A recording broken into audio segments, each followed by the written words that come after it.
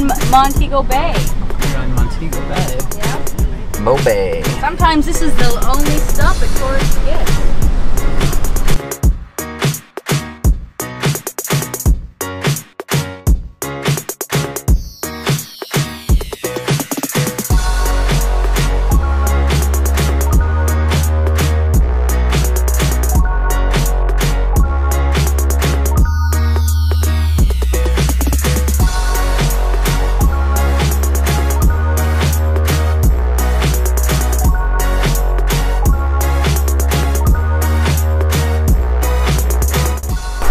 What's up? Hi, April. Hi! Where are we? We are here in the lobby at Coral Cove.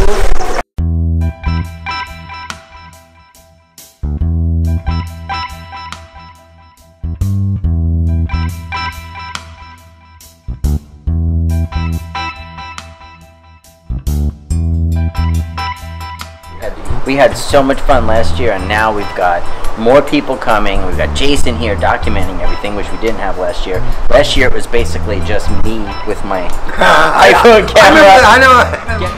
I love smoking weed. So the first time I went to the first reggae festival, I was 19, and I took some acid. I went with my best friend Jenny, and I took some acid, and it changed my life. I got really high on reggae. Really loved dub reggae, really loved roots reggae, really explored the reggae scene, went to a lot of reggae shows by myself. I would bring musicians, weed and stuff. The first 2 times I came to Jamaica, I've been here 5 times total.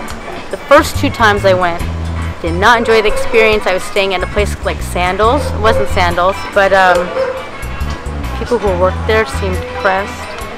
Super homogenized, not a real experience. You're not connecting with people who work here. You don't hug the staff at those places. And then I got this opportunity to come to Coral Cove. My 3rd, 4th, and 5th time. Time number 5 right now. Here at Coral Cove, it's the bomb. Everyone's nice and you form a family. And thank you, LSD. What's up, Mr. Bobby Black? Probably charging our Anticipation of waiting for the people to get here. I'm ready.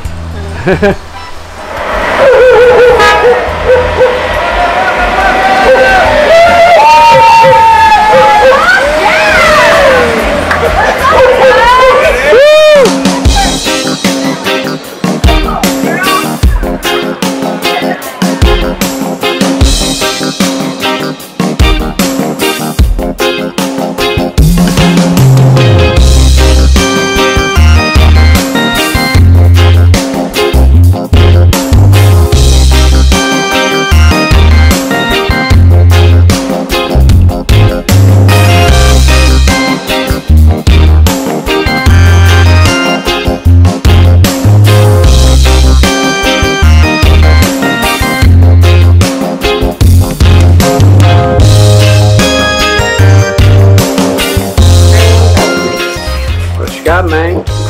White Kush, amazing. Oh, snap! Well, I thought it was like one. She took one, she drank that. Somebody's drinking. Yeah, welcome, man.